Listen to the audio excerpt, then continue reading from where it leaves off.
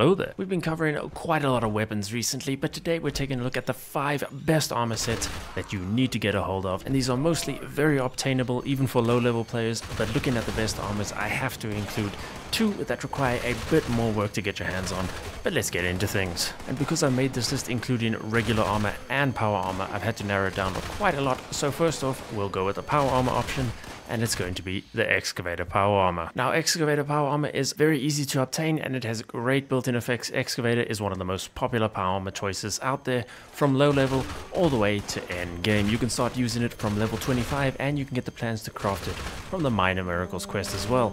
You can also buy it from players, and there's even some nice high level players that have dropped full sets for new players because the community in 76 is just that wholesome. But the biggest draw of Excavator is the 100 bonus carry weight, which is super useful, as well as using both of the arm pieces in tandem gets you increased mining yield. So just another very useful benefit to the power armor set. Resistances for it are on the low side, but as I've tested in many vids in the past, as long as you're in power armor, you'll find very diminishing returns between the weakest power armor and the strongest, especially if you just use it for general play and against regular mobs and even bosses. The massive resistance difference between something like this and the T65 is literally a couple of bullets, so don't worry too much about that. Plus, it still has the same 90% rad reduction and 42% damage reduction.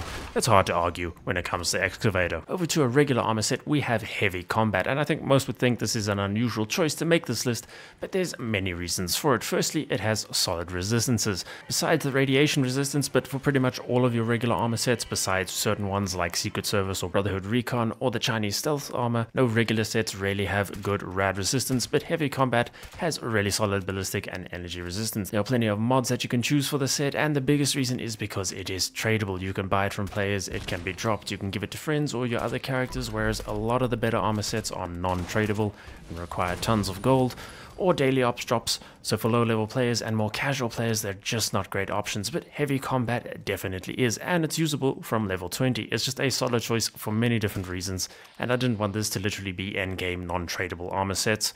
And for the same reasons, I'm also going to turn this into a 2-for-1 kind of deal, and I'm also going to say heavy leather armor for the exact same reasons. Great mod options, it's easy to trade and find, and if you want a stealthy armor set, mod it with the Shadowed. Super awesome for stealth and way easier to get than something like your Covert Op. And if you're enjoying, nuke that like button and destroy that subscribe button. Up next, I just have to, because it really is one of the best, and that is Secret Service armor. You do need to buy the plans with gold bullion from Rigs, or if Minerva has them on sale, so it does require gold, and the mods do as well. Can't trade it or drop it, but from the endgame sets it really is the best and most accessible. Stuff like the Brotherhood Recon set performs pretty much identically to Secret Service, but you get that from daily ops drops, which will probably take you a long time due to RNG and the large loot pool in daily ops. But Minerva can also sell it from time to time, but Secret Service just is way easier to get. It has great resistances, especially for radiation when it comes to your regular armor sets.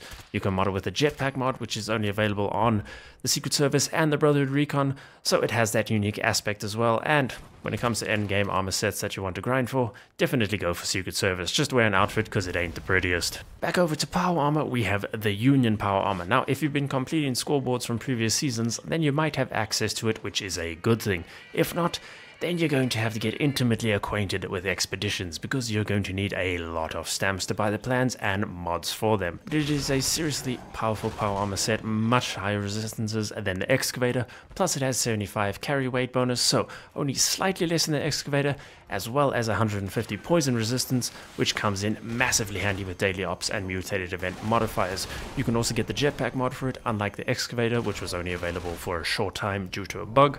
So the Union Power Armor really is an awesome endgame power armor set, probably the best to go for currently. And lastly, I'm going to include one that, while it may not be the strongest, is extremely popular and has very useful use cases, and that's going to be the Chinese stealth armor. Now, you can't make it legendary, which sucks, but it has decent resistance. You can get it freely from the Settlers quests as part of the Wastelanders, and it comes with a whole bunch of passive effects. It reduces your fall damage massively, it makes you invisible, improves your stealth, and has complete radiation protection of 1000, which makes it super useful for nuke zones, especially when you're a low level. It's essentially a radiation suit as well.